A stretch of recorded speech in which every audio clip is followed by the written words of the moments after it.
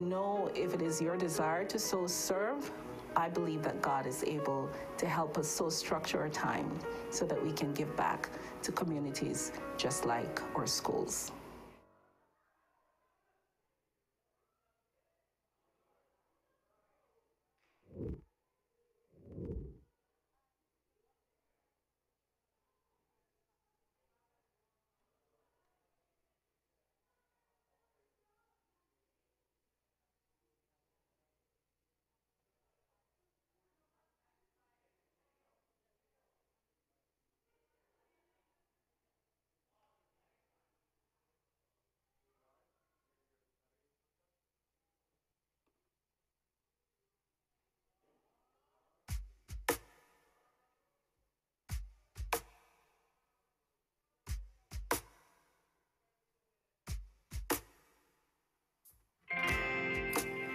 What fortune lies beyond the stars?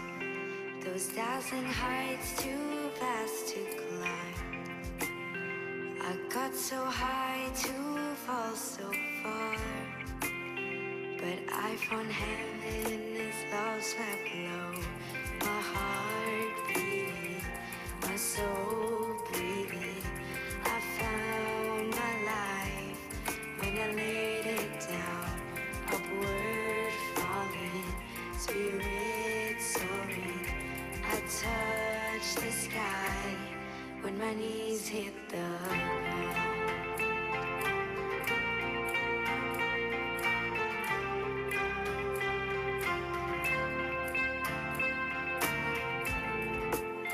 What treasure waits within your scars?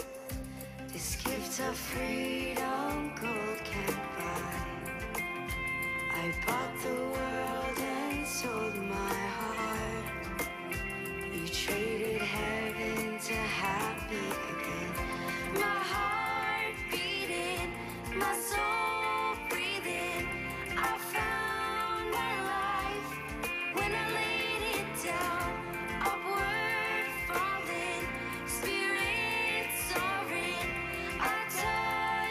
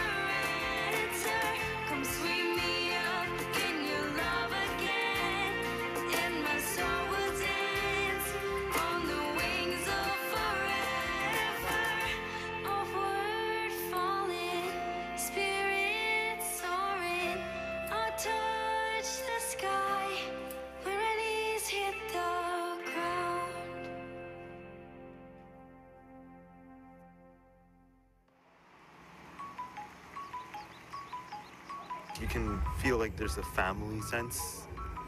And it's one reason why I really like Oak Ridge is because there's always people around that will accept you and love you. Hi, my name is Rhoda. I'm currently at Deer Lake, and this is my story.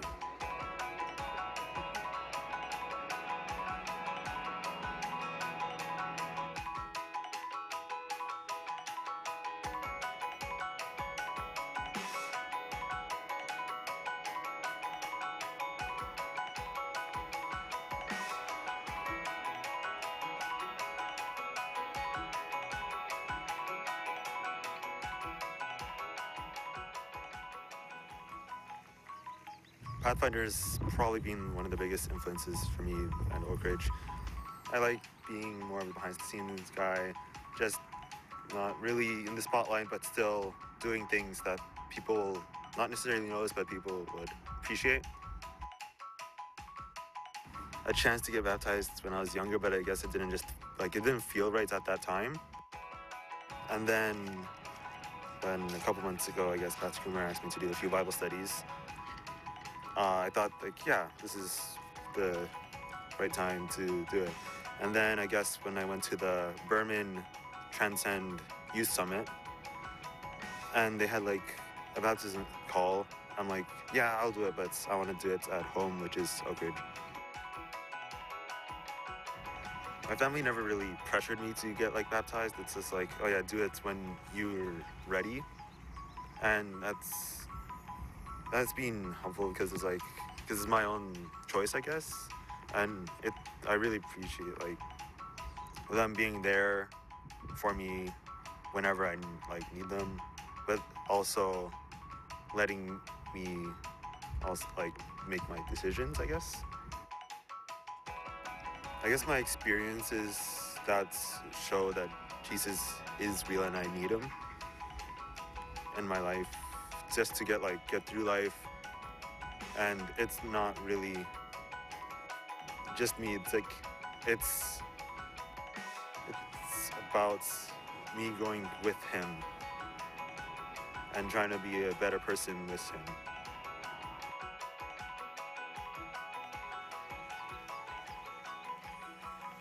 I spend time through God, through prayer and conversation, and just setting aside this amount of time, and constantly throughout the day, God is still with you even when you think you're abandoned or even when you feel alone.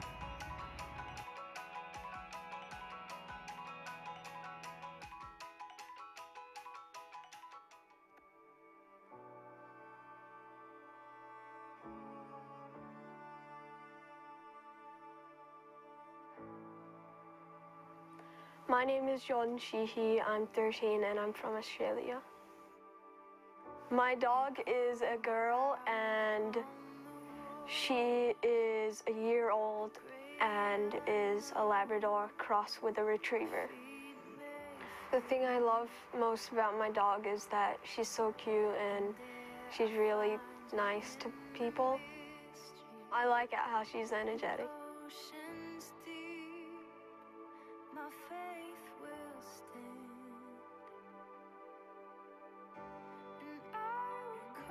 I decided to get baptized after Peru.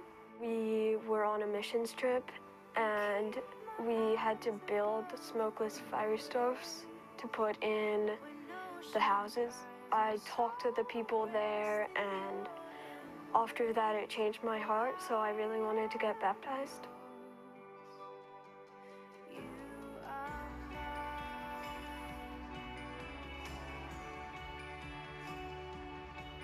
I like rock climbing because it's a challenge, and when you complete it, you feel really accomplished and good.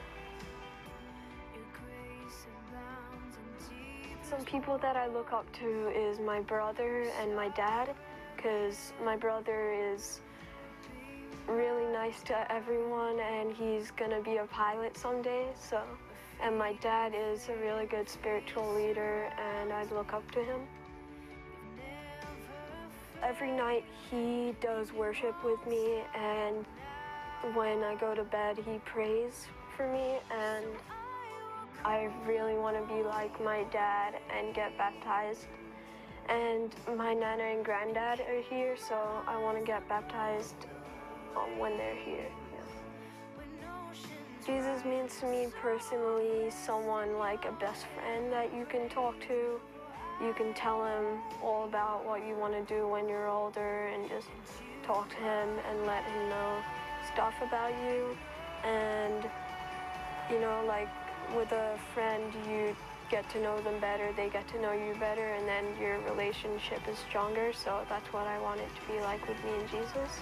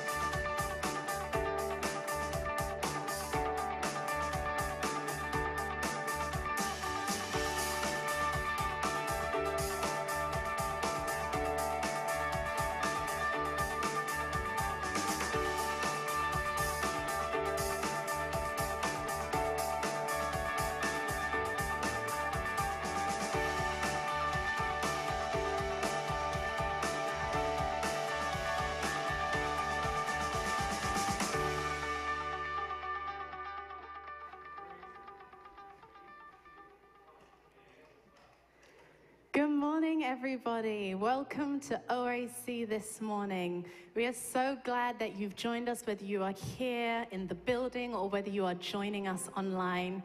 You know, our desire this morning is to really take you on a journey to experience how much God loves you. And you're going to just see this theme throughout our worship this morning. God's desire just to know you, to let you know how much he cares, regardless of how great the week's been or maybe not so great. You know, he just desires your praises. So let's just have a word of prayer this morning and get our worship started. Father God, we thank you so much that we have the opportunity to worship you.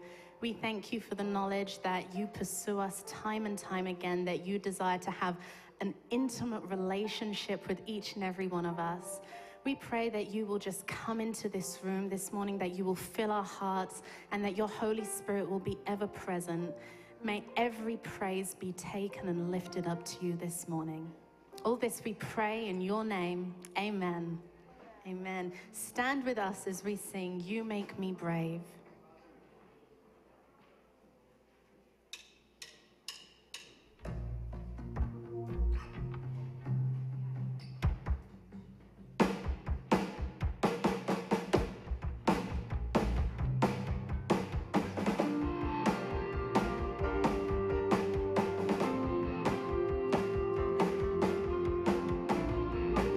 Whatever your week's been, this is your moment for surrender. Just give it all to God.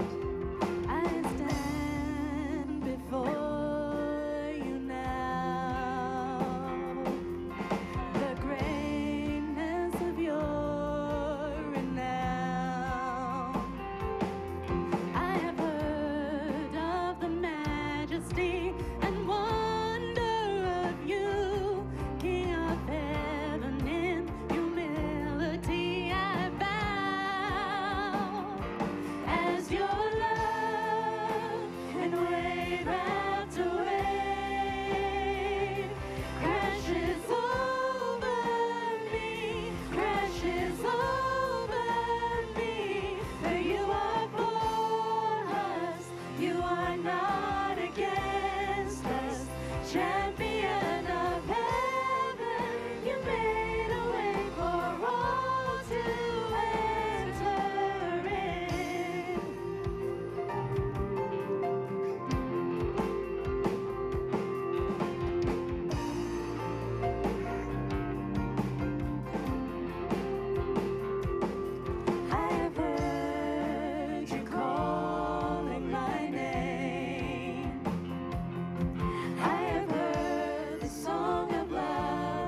that you sing. Oh, so I will let you draw me out beyond the shore into your grace. Oh, your grace, as your love, in wave after wave, crashes over me, crashes over me. For you are for us, you are not against us. Champion of heaven, you made a way for all to enter in. You make me brave, you make me brave. You call me out beyond the shore into the waves. You make me brave, yeah, you make me brave. No fear can hinder now the love that's made a way. Let's sing it out. You make me brave, you make me brave. You call me out beyond the shore into the waves. You make me brave, you make me brave. No fear can hinder now the promise that you made. Because your love can wave after wave, crashes over me, crashes over me. For you are for us, you are not against us. Champion of heaven, you made a way for us. Because your love, in wave after wave, crashes over me, crashes over me. You are for us, you are not against us. Champion of heaven, you made a way for all to enter in.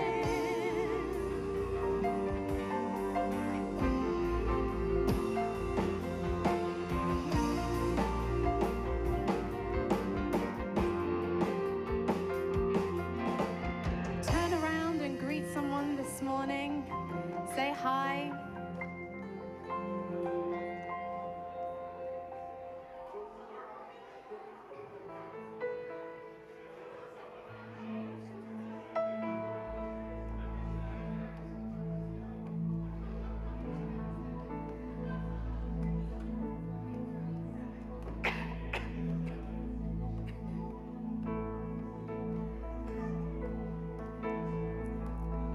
We are going to be teaching you a new song this morning, and I'm sure there's maybe a few thinking, no, not another new song.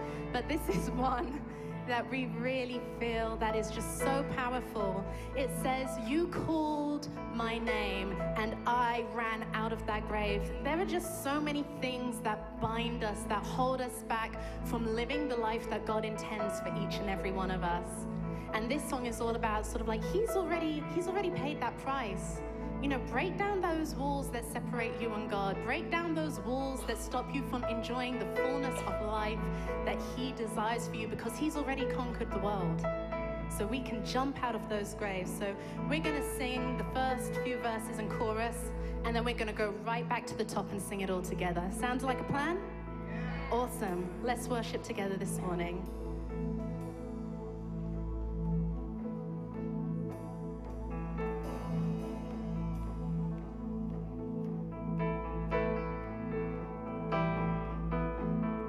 I was buried beneath my shame. Who could carry that kind of weight? It was my tomb. till I met you. I was breathing but not alive. All my failures I tried to hide. It was my doom till I met you. You called my name. You called my name, and I ran out of that grave, out of the darkness, into your glorious day. You called my name, and I ran out of that grave, out of the darkness, into your glorious day. Right, let's take that right from the top and sing it together. I was buried. I was buried beneath my shame. Who could carry that kind of weight? It was my doom till I met you. I was breathing but not alive. All my failures I tried to hide. It was my doom till I met you. You called my name, and I ran out of that grave, out of the darkness, into your glorious day. You called my name, and I ran out of that grave, out of the darkness, into your glorious day.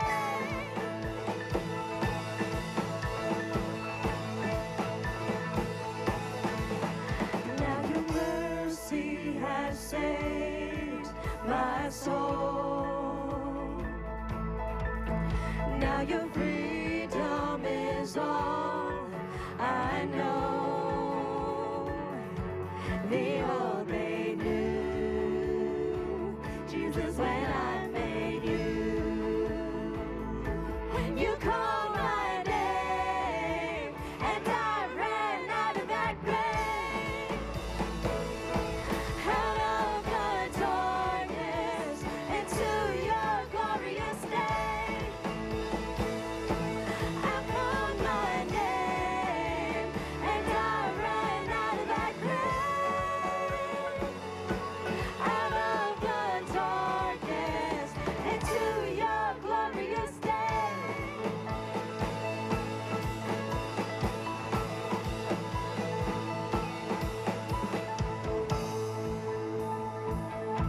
I needed rescue.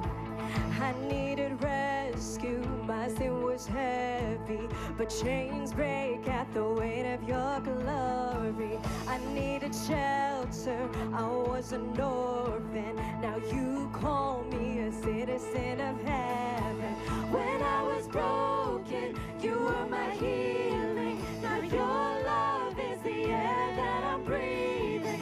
I have a future. My eyes are open, 'cause when you call my name, I ran out of that grave, out of the darkness, into your glorious day.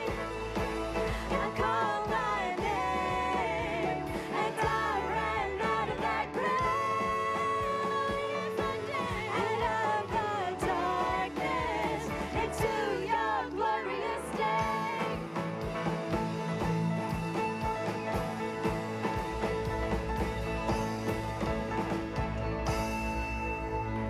Amen. Give God a hand this morning. Amen. Even before the world was made, God had already chosen us to be His through our union with Christ, so that we would be holy and without fault before him. Because of his love, God had already decided that through Jesus Christ, he would make us his sons and daughters. This was his pleasure and purpose. Know this, God, your God is God indeed, a God you can depend on. He keeps his covenant of loyal love with those who love him and observe his commandments for 1,000 generations. Amen.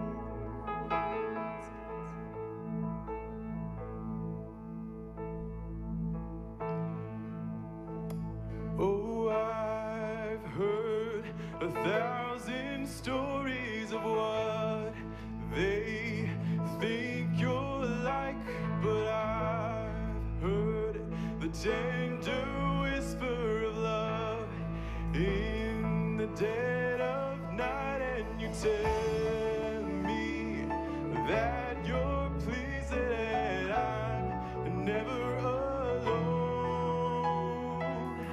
You're a good, good father. It's who you are. It's who you are. It's who you are, and I'm loved by you. It's who I am. It's who I am. It's who I am. Oh, I've seen many searching for answers far and wide, but I know we're all searching for answers. Only you provide, because you know just what we need before we say a word. You're a good, good father. It's who you are. It's who you are. It's who you are, and I'm loved by you. It's who I am. It's who I am. It's who I am. You're a good, good father. It's who you are. It's who you are. It's who you are, and I'm loved by you. It's who I am. It's who I am. It's who I am. You are perfect in all of your ways. You are perfect in all of your ways. You are perfect in all of your ways to us. You're so perfect. You are perfect in all of your ways. You are perfect in all of your ways. You are perfect in all of your ways to us. Love so undeniable, I can hardly speak. Peace so unexplainable, I can hardly think as you call me. Deeper still as you call me. Deeper still as you call me. Deeper still into love, love, love. You're a good, good father. It's who you are. It's who you are. It's who you are, and I'm loved by you. It's who I am. It's who I am. It's who I am. You're a good, good father. It's who you are. It's who you are. It's who you are, and I'm loved by you. It's who I am. It's who I am. It's who I am. You're a good, good father. Good, good father. It's who you are. It's who you are. It's who you are, and I'm loved by you. It's who I am. It's It's who I am. And oh, how he loves us. Oh, how he loves us. How he loves us. Oh, Let's sing that with our hearts. and oh, how he loves us. Oh, how he loves us. How he loves us. We are his portion. And we are his portion, and he is our prize, drawn to redemption by the grace in his eyes. With grace is an ocean, we're all singing. So heaven meets earth like an unforeseen kiss, and my heart turns violently inside of my chest. I don't have time to say these regrets when I think about the way he loves us. Oh, how he loves us. Oh, how he loves us. Oh, how he loves us. Oh, how he loves us. Oh, how he loves us. Oh, how he loves. And he loves us. Oh, how he loves us. Oh, how he loves us. Oh, how he loves. Isn't it amazing to be loved by God?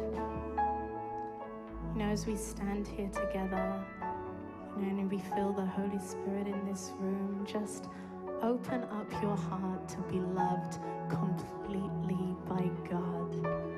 You know, he desires nothing more than to be a part of each and every one of our lives.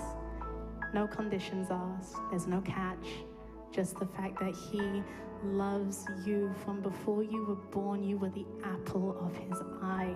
Nothing you do, nothing you've done, nothing you will do can separate you from the love of God.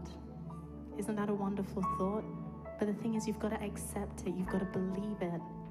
Otherwise walls form and barriers form, and God just wants to break them down. He just wants you and me. And sometimes I just think, God, I'm sorry that I don't let you in and let you love me the way you want to love me.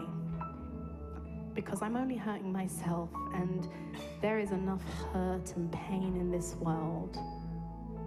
But he's a wonderful God, and he's a faithful God, and he keeps pursuing and chasing.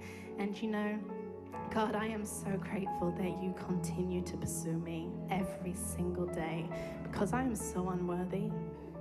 I am not a perfect person at all, but still he loves me. Oh, how my God loves me. And he loves you. And we're gonna sing to him. We're gonna sing to him one more time, because he is beautiful. He is worthy of all our praises. Even if you're struggling to accept it, sing it.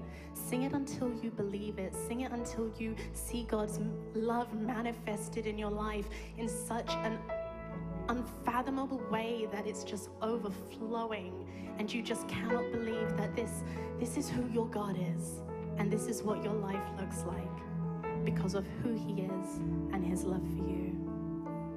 What a beautiful name. What a powerful name. What a mighty name is the name of Jesus. Amen.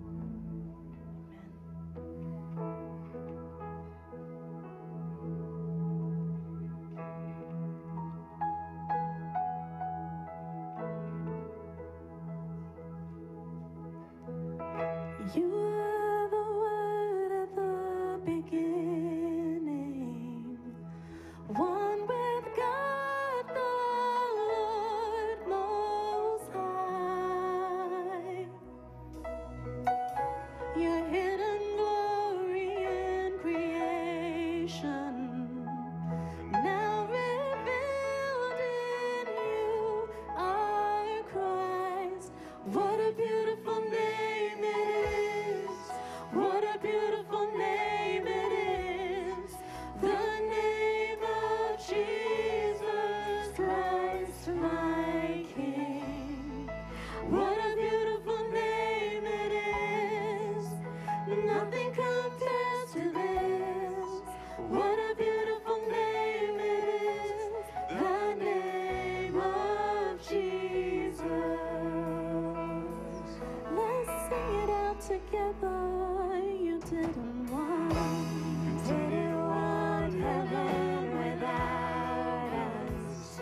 So Jesus, you brought heaven down. My sin was great. Your sin was great, your love was greater.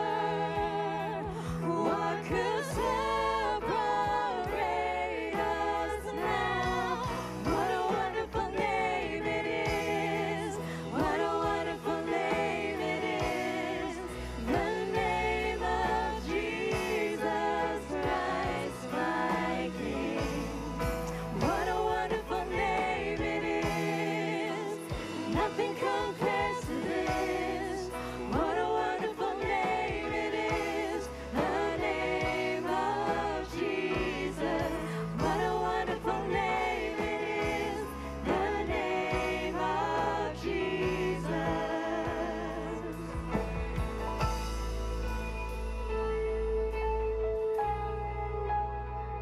What a wonderful name. Nothing can separate us from your love. You want our hearts. You want it all. We thank you, Father. Let's sing it out. Death could not hold you. The veil tore before you. You silenced the boast of sin and grave. The heavens are roaring, the praise of your glory. For you are raised to life again. You have no rival, you have no equal. Now and forever, God, you reign. Yours is the kingdom, yours is the glory, yours is the name above all names. What a powerful name it is. What a powerful name it is. The name of Jesus Christ, my King. What a powerful name it is. Nothing compares against. What a powerful name it is. The name of Jesus. You can no rival. You have no equal. Now and forever, God, you reign. Yours is the kingdom. Yours is the glory. Yours is the name above all names. What a powerful name it is. What a powerful name it is. The name of Jesus Christ, my King. What a powerful name it is. Nothing can stand against. What a powerful name it is. The name of Jesus. What a powerful name it is. The name of Jesus. What a powerful name it is. The name of Jesus. Sing that one last time. What a powerful name it is. What a powerful name it is. The name of Jesus Christ, my King. What a powerful name it is. Nothing can stand against. What a powerful name it is. The name of Jesus. What a powerful name it is. The name of Jesus.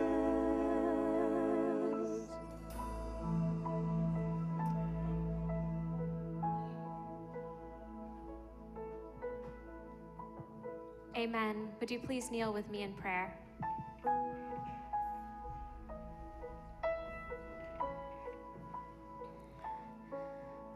Dear Father, we have become far too accustomed to these lowlands.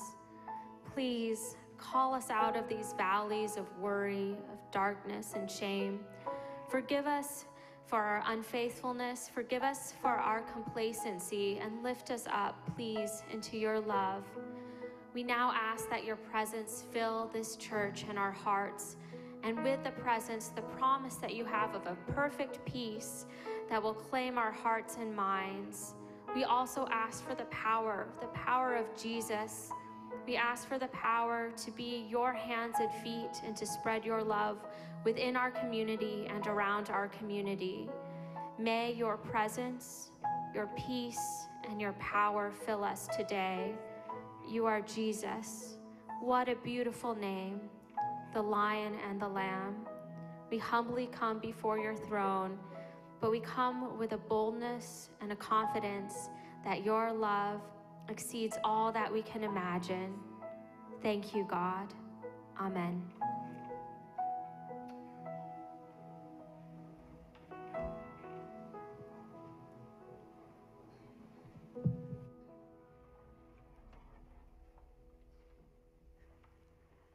Good morning. I'm wondering if there are 6 to 9-year-olds here today who would help me out with both collecting a children's offering and then joining Miss Eileen in the library for story time. So if you would like to go to story time, I'm going to make you a deal. First, we're going to trade. You're going to come forward and help me take up an offering collection that is for kids ministry here at OAC. So at this time, if you're 6 to 9 years old and have feet that can carry you, come up here because I can't run around and find you all in the benches. Perfect.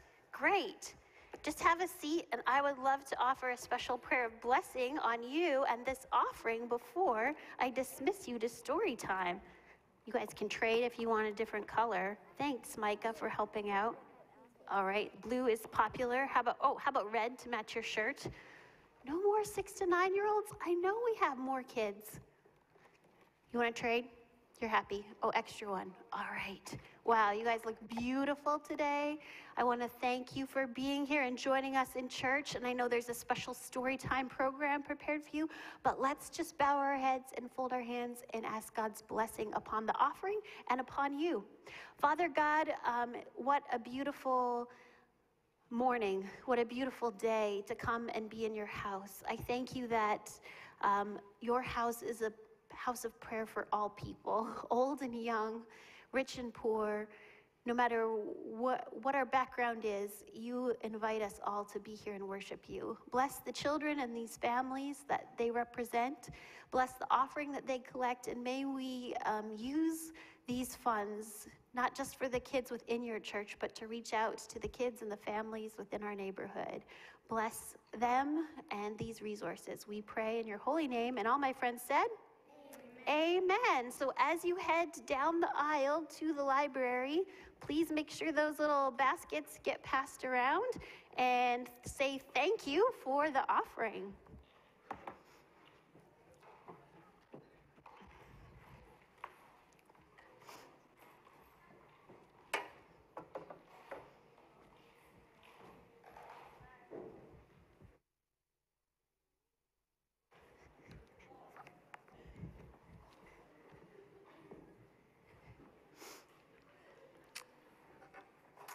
So this morning we're starting a new series, a new teaching series that's going to take us all the way to Easter. And of course at Easter, we are not celebrating chocolate and bunnies. We are celebrating one of the greatest moments in history where God, who loved the world so much, gave his one and only Son to die on our behalf and for our sake. And so in preparation of that semi-climax of the story, we're going back to the beginning. We're going back to look at some of these prophecies that we find throughout the Bible, some of these hints and symbols that foreshadow who God is, who Jesus is, and how he will come and what he will do. And it's confirming to me when I study the Bible that the first 3 chapters in Genesis and the last 3 chapters in Revelation are so beautifully bookending this story where Jesus is interwoven in all the pages in between. And so hopefully by revisiting some of these prophetic symbols, some that are familiar and known to you, maybe some that are lesser known, it will reconfirm your confidence in the history of Jesus and your confidence in the character of God and the nature of who he is. Oh, it would help if I find the clicker in my back pocket and turn it on. So the title of today's message is FOMO and Fur Coats. Now, some of you are squinting your eyes already and scratching your heads what FOMO is. You can simply turn to anyone under the age of 30. They could probably fill you in on what FOMO is. Anyone? Yes, the fear of missing out. FOMO has existed for centuries, and yet it has become a new term or a more prevalent term in today's society, and even in psychoanalysis, as doctors and professionals are recognizing just how debilitating and how affected people can become with the anxiety, with the worry, with the concern that something else is happening without them being involved and partaking in it, that everybody else is having a better time, a better experience, more exciting, more interesting, a richer life. Now, in my parents' generation, it's not that they didn't feel those feelings when they came home from work and put their feet up and wondered about, were their classmates, were their peers from high school feeling the same thing? They could only wonder until the next 10-year reunion and find out as you compare your lives with your peers. But now, social media is directly tied to the rise of FOMO because at our fingertips, we don't just compare ourselves to the people we see in front of us, but we literally have access to compare ourselves to millions of other people's lives.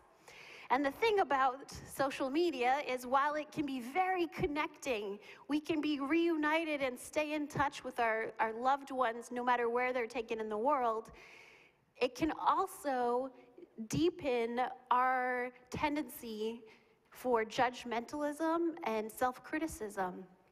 Because very soon those pictures of the beach or of somebody's perfectly poured latte don't inspire in us a sense of comfort, but actually science shows that they deepen our feelings of despair in comparison as we realize what we're missing out on. So you might suffer from FOMO if you hate finding out that your friends have done something without you, that it really bothers you and sticks with you. Or if you're feeling anxious or a sense of anxiety when you can't check in and review what your friends are posting about, what they're talking about. Also, a sign could be that you have to be in on all of those in-jokes. And if somebody makes a reference and you're not up to speed with it, it starts to really nag at you and eat away at you. Or if you feel compelled to check in on social media even while on vacation. You just can't take a break from it. A couple of other scenarios. Say you're sick, you're really sick and get the flu, and you find out that a bunch of your friends and coworkers have plans to go out, and originally you were going to join them, but now you find yourself sick. Do you A, just stay in bed at home? Do you B, drug yourself up so you can go out and enjoy the event with them, muddled by Sudafed or whatever? Do you C, try and convince that group of friends they have to postpone those plans? They can't go through with it tonight. They should, be much better if they just put it off for a week so that you can join them. Or do you try and convince one or two of those friends to forego the group event and stay and come and comfort you and play nurse to you? If your tendency is anything but to just suffer it out alone, you're starting to connect with what FOMO is. If your coworkers start talking about this TV show and they're all excitedly swapping stories and their responses to it, and you don't really know what they're talking about. You haven't seen that TV show. If you are either compelled to run back to your desk and start Googling it and looking at the episode guide on Wikipedia, or if you make plans for that night to binge and catch up on the entire episode, the whole season, or if you just fake your way into the conversation, laughing at the in-jokes and throwing in a few words because you don't want to be perceived as the only one in the office who doesn't know what this show is.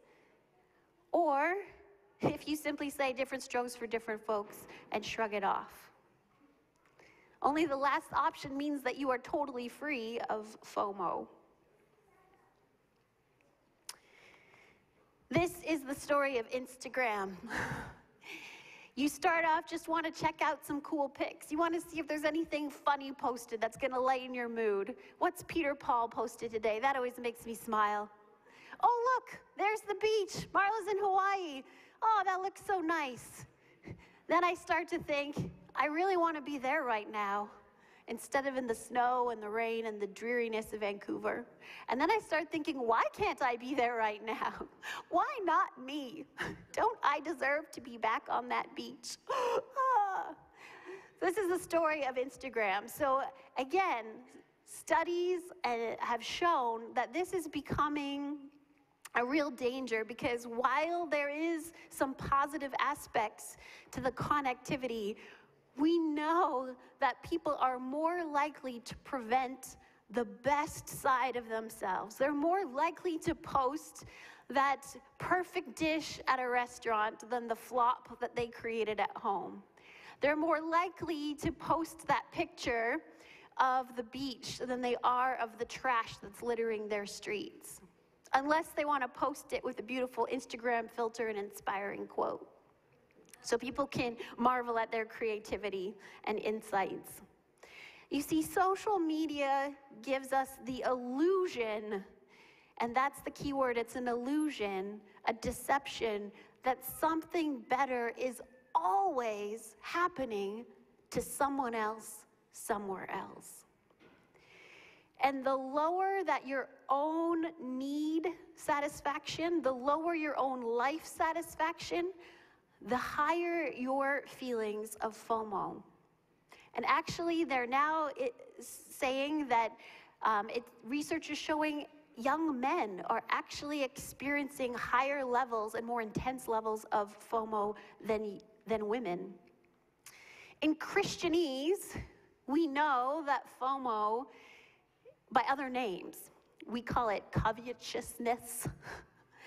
We call it envy, we call it greed, we call it idolatry, we can even call it Sabbath breaking.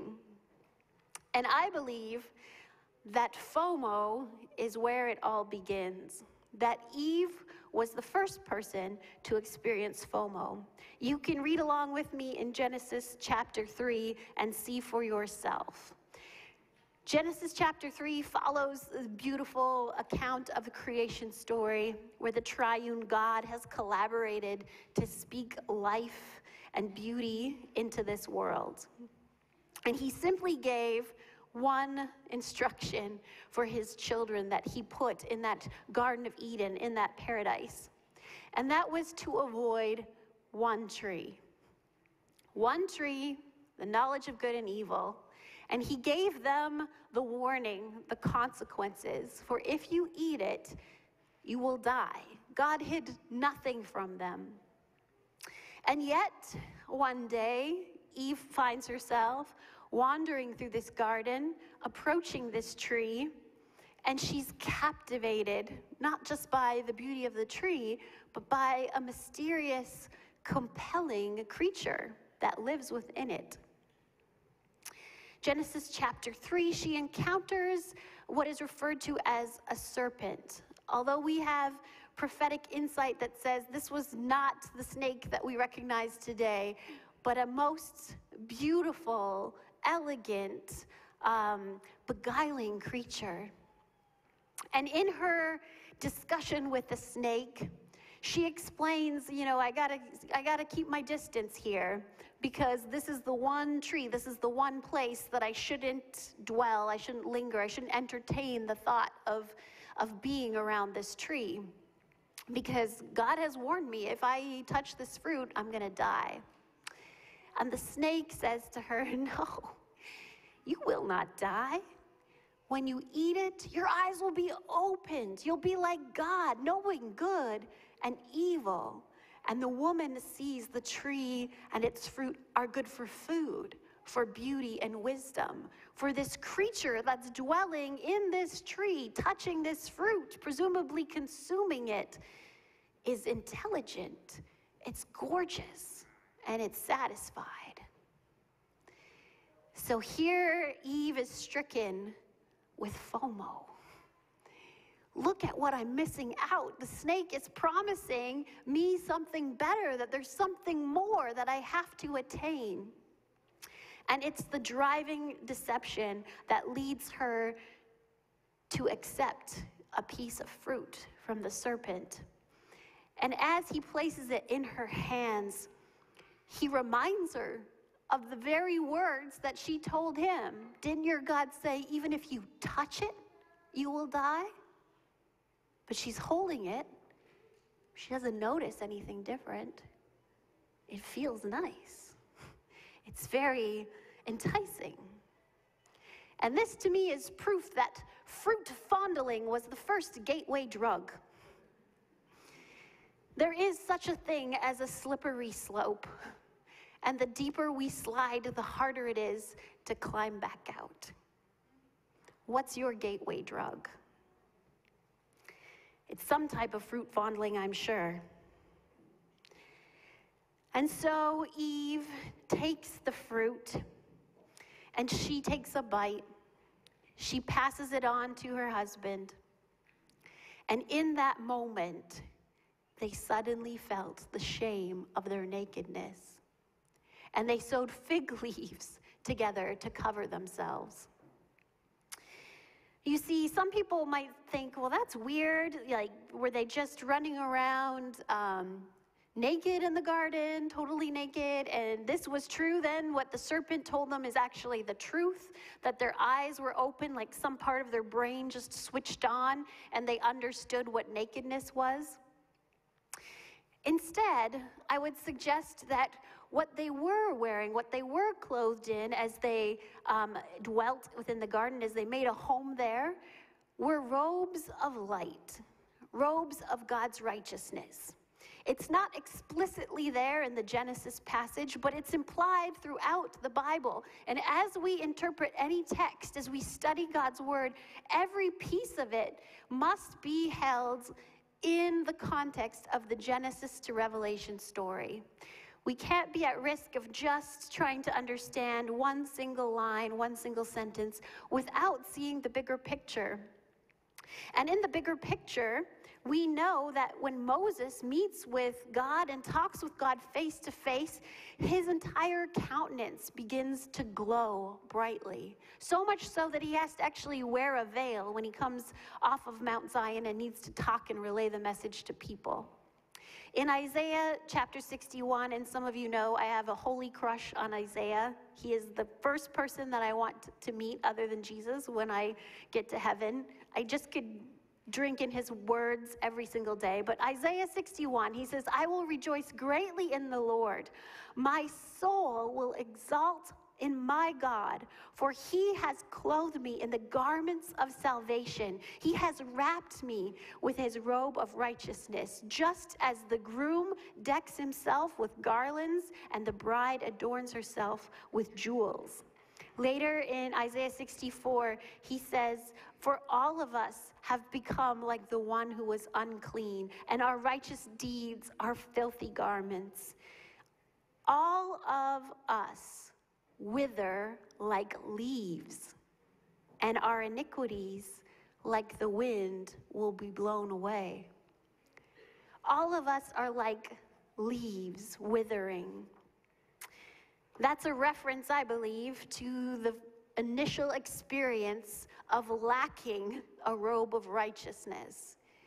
And in trying to cover up that shame, they take what seems available to them as a good idea, and they take some fig leaves and they sew them together. And the original text, in the original language, it says to make an apron. So you know how kind of skimpy and, minimal and just essential coverage you get from an apron. Adam and Eve had no understanding of death at this point or decay. They have no idea that the fig leaves themselves will soon wilt and wither. They didn't have language to know that terminology and understand it. But we have, in their reaction, a reflection and a mirror of what our reaction always is when we come face to face with our darkness, with our demons, with our errors. We just try and patch it up, hold things together. We try and deny it, or we try and escape it. I'm really appreciating the Freedom Session course that we're doing here at church, which helps us identify our drugs of choice. And it puts within the list of ways that we escape and deny and avoid facing the darkness in our hearts. It puts in that list things like judgmentalism, righteous works, perfectionism, workaholism. It's more than just taking a drink. It's more than just binging on Netflix. We all have our drugs of choice that, like those fig leaves, can't sustain and cover our pain for very long. As soon as the power goes out, as soon as the beverage is consumed, as soon as the sugar high runs out, our covering is wilted and withered. It's insufficient. And so we take and we look for what's that next fig leaf that's going to cover this up for me. But this is the good news that Jesus approaches, God approaches, and he offers them something far more sufficient than fig leaves. Genesis 3, verse 9, the Lord God comes and calls to man, saying, "Where are you?" Because they've hidden themselves. They realize that it's pretty obvious, wearing these aprons of leaves, that something has gone wrong. They feel it. I'm sure they feel the air temperature that was once so pleasant and comfortable now has this eerie chill about it. And so they hide for cover. Just like children do when they know that they've gotten their hands in that cookie jar and they shouldn't have, and the door starts to open. They try and disguise and hide it and cover it up. They're hiding themselves. And I think this speaks to God's character, that he doesn't immediately come down with a lightning bolt or spring up in front of them going, "Oh, you did it." No, he calls to them and he says, "Children, where are you? What have you done?" This is the God who knows exactly where they are and what they have done. And yet, he wants the relationship. He wants the dialogue. He wants them to take ownership and fess up and admit the truth of what has happened. And instead, we see in Adam's response that he's not just shielding himself with fig leaves, but he's shielding himself by casting the blame elsewhere. That woman that you gave me this fruit. And Eve takes the blame, and she passes it on to the serpent. Well, it was that serpent. He told a very compelling lie. It doesn't matter if we are innocently deceived by a convincing lie. Our downfall doesn't come from listening innocently to what seems to be a reasonable logic. Instead, our downfall comes from not trusting that our God loves us and gives us instructions for our benefit and our gain. And so God hears them out. He hears out the casting of blame, the justification that they give for why they have erred and what they have done. He even listens as they hold the blessings that God gave them against him. God has blessed them with the garden, blessed them with each other, blessed them with free will and choice, blessed them with truth. And yet they take that and they shove it back in God's face. And kindly, God explains what's going to happen next. When we read further in Genesis 3:13 and 14, we see that God starts to respond to the serpent. Some of you in your Bibles might have subheadings, and sometimes the subheading reads, God pronounces a curse. But I want to be very careful with that kind of identification and language, because as you read, you see that yes, God does speak to the serpent, saying the serpent will now be cursed. Now the snake, which may have had wings, may have had limbs to pass Eve that piece of fruit, now it's condemned to slither on the ground on its belly and be feared of all the creatures. And still today, we have this innate instinct to be disgusted and creeped out by snakes. And so there is a curse pronounced on the serpent. But as we read on, I do not really find a curse pronounced on Adam and Eve. Rather, what I'm reading is the consequences of sin. For God says, I will put enmity, hostility between the snake and the woman, between its offspring and her offspring. Your son, her son, will strike your head or stomp your head while you strike at his heel. And to the woman he said, I will greatly increase your pangs in childbearing. In pain you bring forth children, and your desire shall be for your man, and he will rule over you. And to the man he says, you have listened to the voice of your wife and eaten of the tree of which I commanded, do not eat. Cursed is the ground because of you, and in toil you will eat of it all the days of your life. With thorns and thistles brought forth you will eat the plants of the field, and by the sweat of your face you will eat bread until you return to ground, for out of it you were taken. You were dust, and to dust you will return. So the curses that I read in this passage are against the serpent and the ground. But for Adam and Eve, what I see is a revelation of the consequences of sin. And this is very core to my understanding of theology, is that God does not need to punish because sin is self-punishing. Sin itself is the punishment. Sin itself is destruction. Sin itself is a breakdown and damage and separation of everything that God intended to be good. Our relationships, our environment, our connection to Him. God does not really need to add punishment when we start to feel the weight of destruction and separation. And so God is just speaking the truth. He's speaking prophecy in this moment. He's saying that these are the wages of sin, that dying begins now. Death begins now. The end is coming because of this.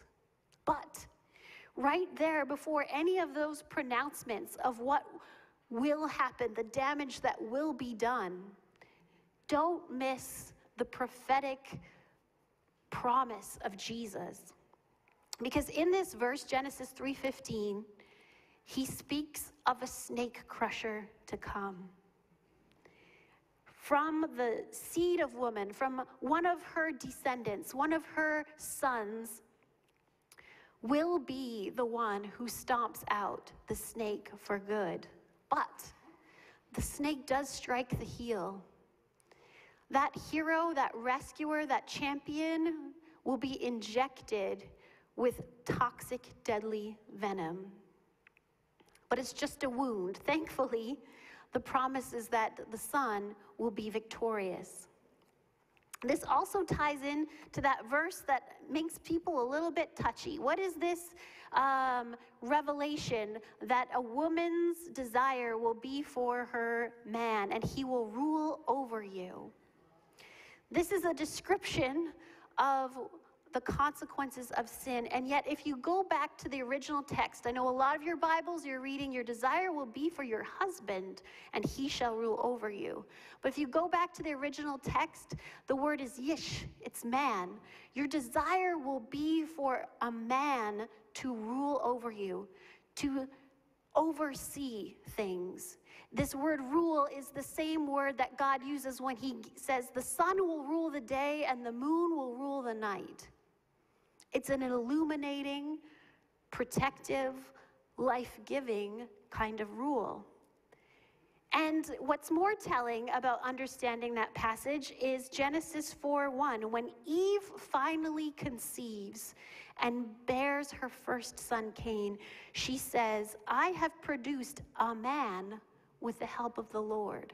It is the same word that your Bibles are often translating as husband in verse 16.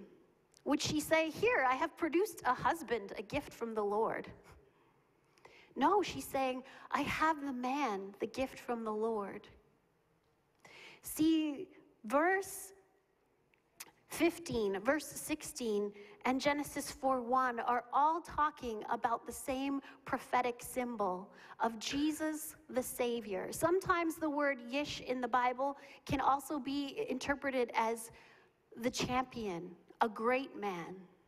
And so this is the promise of a redemption plan, a rescue plan that's already knit into God's admonishment of his first children, is that you will have all of this pain in bearing children. You will go through agony, not just in childbirth, but in raising them. You will know my agony. You will know my heartbreak as a parent when the kids that you desire the best for turn on their own and follow their own ways and go off course. You will feel the anguish like no one else. You will have sleepless nights worrying about the future of your children. This is the result of sin, that we don't have confidence and trust in each other, not even in our own flesh and blood. But your desire will be for a great man, a champion who will rule. In this passage, I believe we have the first foreshadowing of this understanding of Jesus as both lion and lamb, the king lion and the sacrificial lamb. And when she has her first son, she is so excited because living in sin those first few months or years has been horrific. Never could they have imagined just what sin and decay and death meant. And so when she has her firstborn, she's excited. Here he is already, the promise. He must be the promised one that I'm awaiting, the man from the Lord. We understand that this passage points to Jesus from verse 21 as well. So I want to take note of this, that the Lord himself made garments for Adam and Eve. Out of skin, he clothed them. Jesus, or God, recognizes that their aprons of leaves are insufficient to protect their modesty and to protect their dignity. And after speaking this death decree of what's to come, God himself, with his own hands, takes the first life ever on planet Earth. He takes this little perfect lamb, white, snowy wool, and to the horror of Adam and Eve, he slits its throat and he skins it. And he shows them how to tan the hide, something that will more permanently endure and protect them from the elements. In doing so, God points to Emmanuel, God with us. God is saying, I am with you, I am one with you in suffering the agony of death. God does not order them to take the life. I believe this is such a picture and a revelation of the character of God, that he began to suffer with us on the very first day we sinned.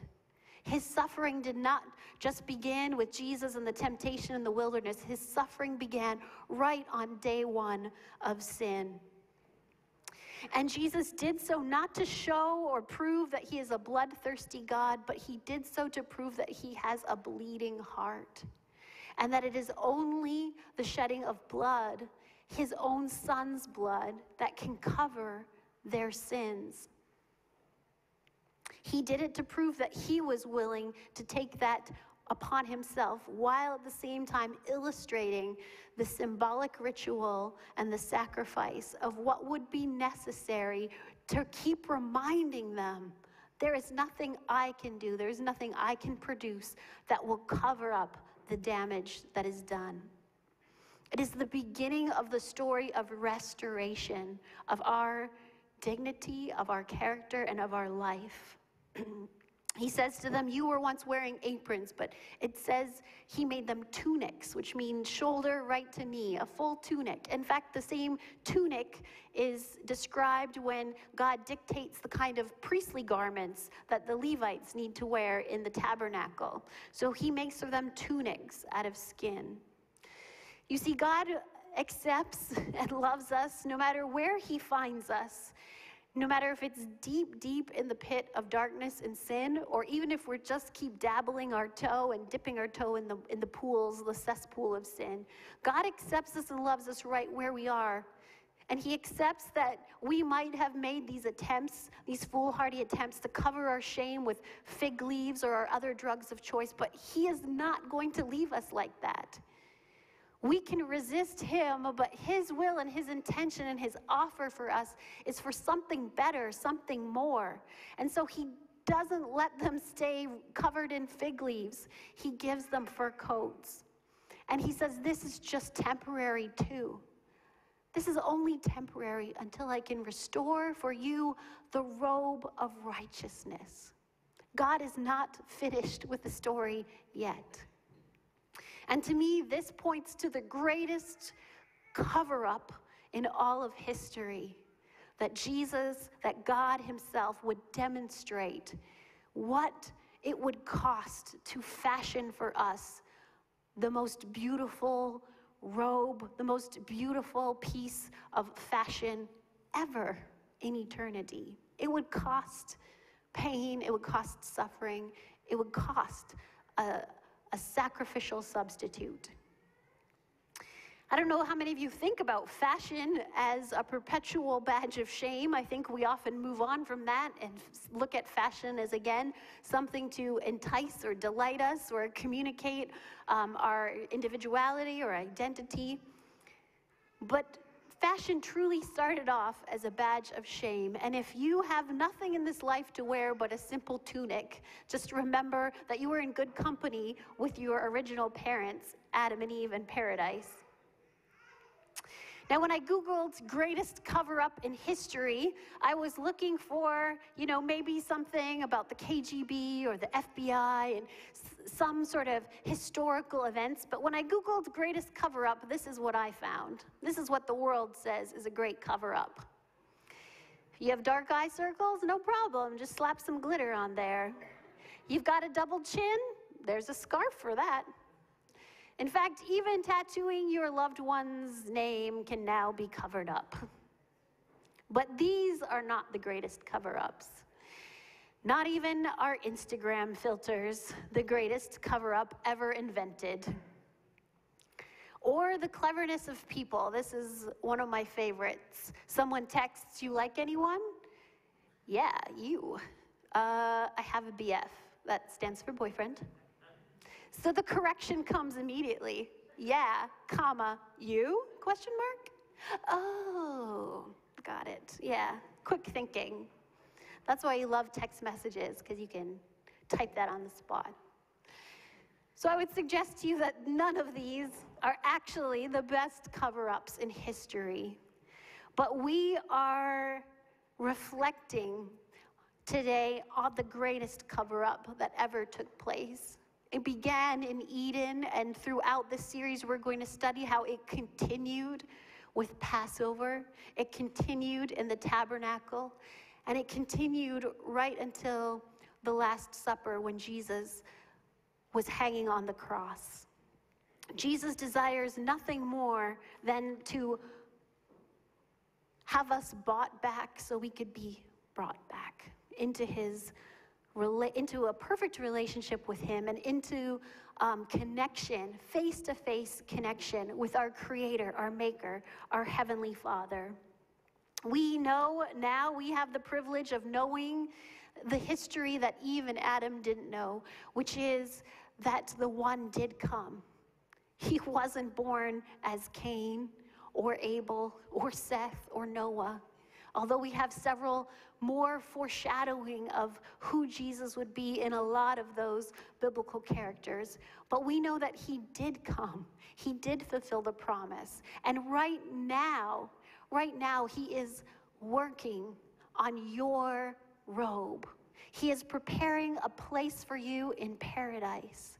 And he is looking forward to reuniting with you and embracing you and giving you a permanent garment for all eternity that you can wear with pride, knowing that this was not done by anything that we did or said, but it was bought for us by amazing grace, by the sacrifice of God's own Son.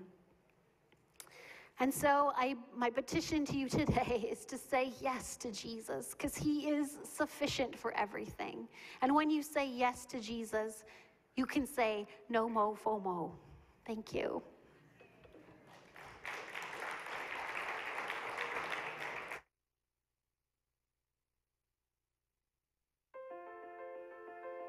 In the New Testament, there was no church that was more generous than the Macedonian church.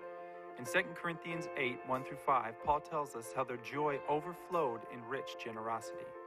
The encouraging thing for us about this joy was the circumstances it came from. Paul explains that they were in the midst of severe trials and extreme poverty, and it was in these times that God gave them this overflowing joy that resulted in generosity. Trials and suffering couldn't shake these believers because they didn't care about stuff. Their secret was not what belonged to them, but who they belonged to.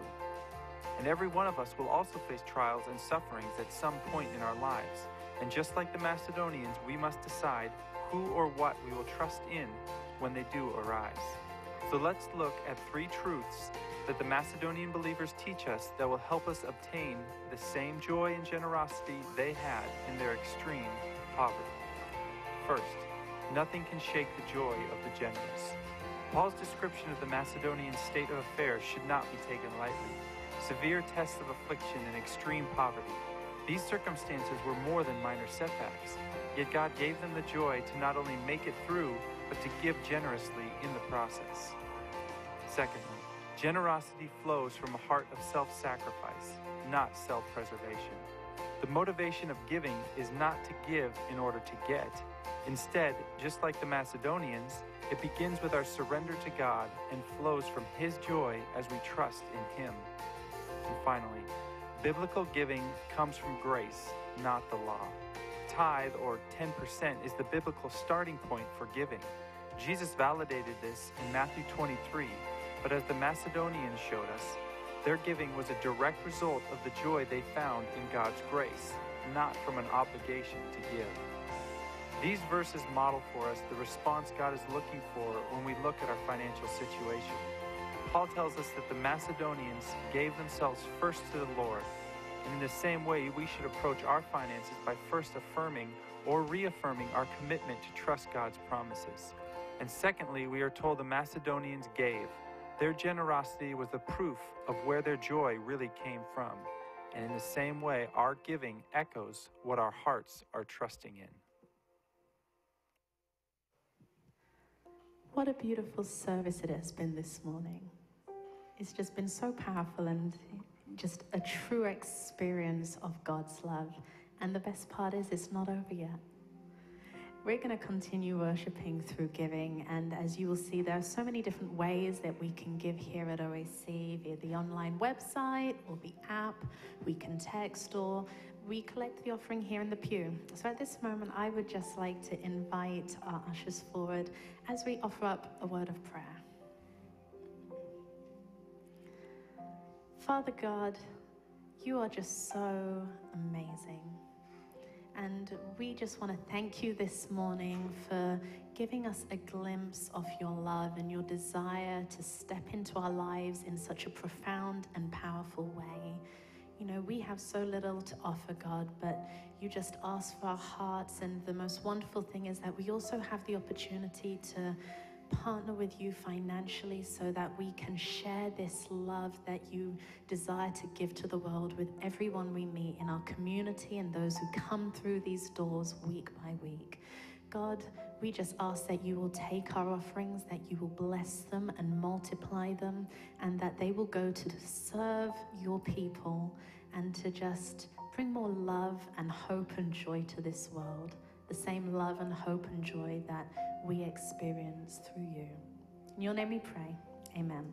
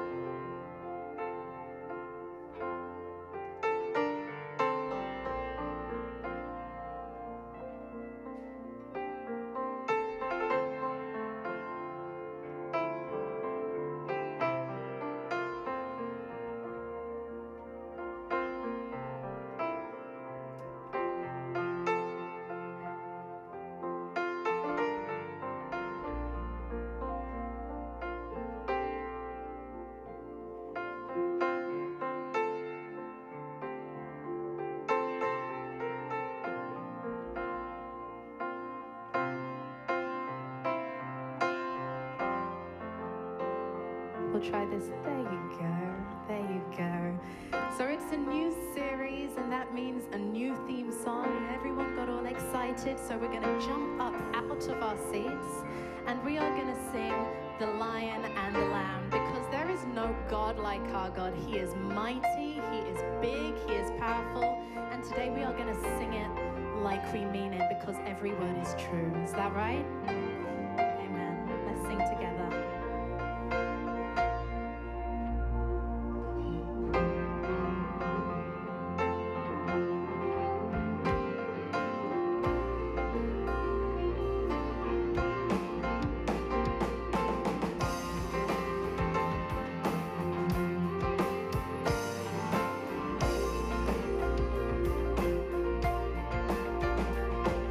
He's coming on the clouds.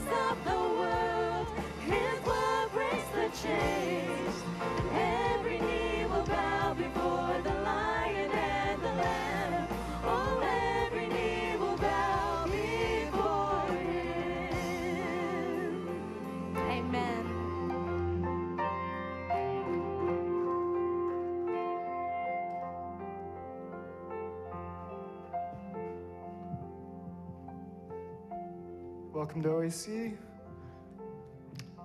Please take a seat. I am Aslan, and I am part of the live stream ministry, and I'm also involved in collegiate ministries here at OAC. We hope you've been blessed by joining us today, and whether that's in-house or online, like some of our friends from, yes, Germany, Lima District, Peru, Sherman, Saxony, Germany. Tell me if I'm saying that right, Sten. All right, thank you. Vienna, Australia, or no, Austria. Liberty, New York, Mexico City, Mexico, Placentia Garden Grove, Los Angeles, California, Mountain View, California, and in Canada, Australia, no, what? Sorry, oh my gosh. In Canada, Mississauga, Ontario, Edmonton, Alberta, and here in BC, Victoria, Abbotsford, Surrey, Richmond, and Lower Mainland. That's all Lower Mainland. Okay. If you want to wave to some of our online viewers after this, please feel free to stand in front of the camera and do so. If this is your first time to OAC, we'd like to get to know you in 7 minutes or less. Meet us in front of the piano, and we have a gift for you, and we promise it won't take more than 7 minutes. Visitors are also invited to stay for lunch downstairs. OACers, you're welcome to contribute to our visitor lunch by bringing a dish or helping with cleanup at any time. If you're seeking prayer, please meet Kylinda in front of the organ or use the Connect feature of the OAC app. There are some upcoming events I'd like to invite you to. Tonight, OAC's annual general meeting begins at 5:30 p.m. A lot of work takes place behind the scenes to keep our church operating. This is your chance to learn about the active ministries and future plans of the church. After the meeting, you can stick around to play games or listen to a music recital, and dinner is provided. Next Sabbath begins with a heritage sing at 9:15 a.m. in the chapel. Then our Pathfinder and Adventurer clubs will be taking an active role during worship. We're so glad to see our kids taking responsibility for their church. We really appreciate their parents and adult mentors for volunteering their time. Please show your support by coming and encouraging them next weekend, and be blessed. Before we dismiss, our pastor will offer a closing prayer. Thank you. I'm going. Also, just want to recognize we have some membership transfers that are happening, and I need to do an official reading for the church. So joining us is Karis from Hertfordshire. Hertfordshire? Hertfordshire. Oh, I said that totally wrong. Hertfordshire, UK. And, sorry, that was terrible. So she's joining us in membership transfer, and same with Liliana. Many of us know her as Lily, or the Brazilian Lily. And she's somewhere today? No? Oh, she's on holiday, that's right. So a rare week where she is not here. But they're joining us, and as well, we are sad to see Heidi and Ivan Corsesses head to Church in the Valley, but they have a family connection there, and they're getting involved in that church. So can I just see everyone who affirms welcoming Karis and Lily? Thank you very much. That's terrific. So we're so glad. As you can see, before even becoming official members, both of these ladies have been essential, vital volunteers to our ministry. So we really appreciate that. I do hope you'll come and join us tonight at the AGM and maybe get inspired about how you would get involved in ministry. There'll be a lot of volunteer opportunities profiled, so definitely join us tonight. Let's just bow our heads for one final closing prayer. Father God, we thank you that you fulfill these symbols of being the mighty lion, the all-powerful king, our restorer, our redeemer, our protector, our champion, our rescuer, All of these powerful attributes we ascribe to you, and yet you were also so humble, so loving, that you did not count hanging on to your royal priesthood as something to be tightly gripped, but you gave it all up for our sake, taking on human skin, human shame, the venom of sin, so that we could be restored and join you in eternal paradise. We thank you for that. We love you. And may hearts and lives be changed as they digest that truth within their very deepest parts of their heart and souls. I pray and ask in your holy name. Amen. See you tonight.